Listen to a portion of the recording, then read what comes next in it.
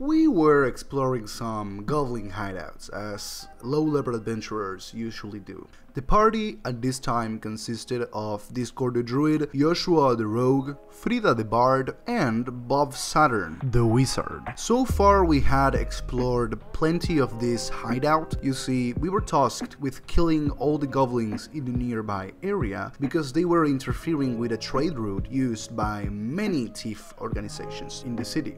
As we explored these dark caverns, we came across a specific path that led to a room that was lit by flames. When we got to around 50 feet from the entrance, the DM told us the following. In the center of the room, directly in front of the entrance, you see a throne made of bones and skulls. Sitting in it, it's a fully armored hobgoblin, resting his head in one of his hands and holding a bow in the other. At this point, a smart party would roll stealth and all together approach without separating, unless you have like a fighter or a paladin that can go in and call attention to themselves. But this is D&D, folks. You have better chances of finding a brain with legs than a competent smart party. So of course the bard, the wizard, and the druid rolled stealth, and the rogue rushed in. To be fair to Joshua, the DM did specify that the hobgoblin was looking very worn out. So what's the problem? We are 4, he is 1, no big deal, right? Let me read you the player's handbook entrance on the hobgoblins.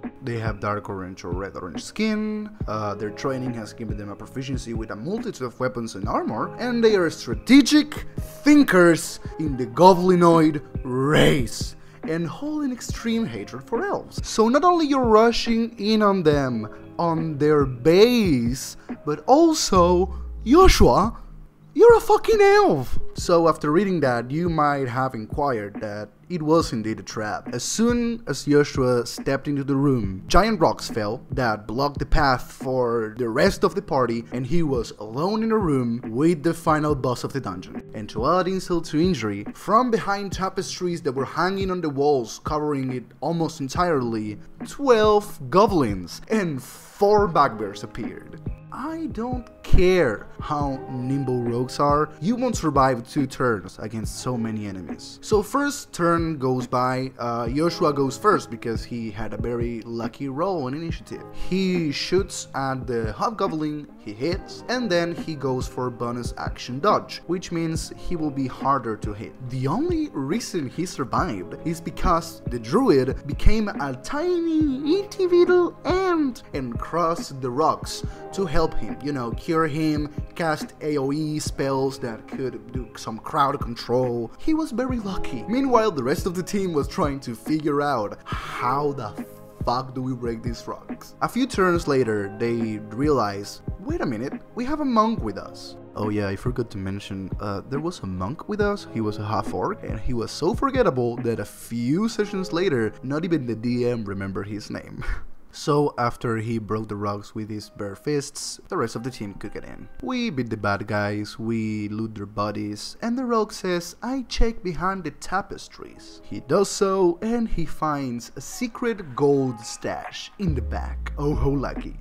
We got the loot, and guess how much gold there was in that pile? 100. It was 100 gold. Because the amazing hobgoblin had the fantastic idea of let's grab a lot of copper coins and pay them gold and just buy shit with it. So yeah, we almost died, it was horrible, and we did it for 100 gold and no magic items, which was very fucking infuriating. So yeah guys, that was the video. I'm trying to do a once a week D&D themed video because I am really getting into it. I started playing only on Sundays and now I'm playing almost 3 times a week, which is a lot for me and I don't have much time in hand, so you know. So yeah, stay tuned for next week where I will be making either Ultimate Guide for Bards or Ultimate Guide for Warlocks, and I hope you will like that too. Bye bye. Soy víctima de un rogue frágil temperamental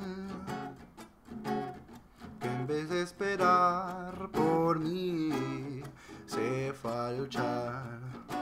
Se encontró contra el boss final, no se la esperó, solo peleando quedó. Como no logró ganarle, le regaló un dodge super espectacular.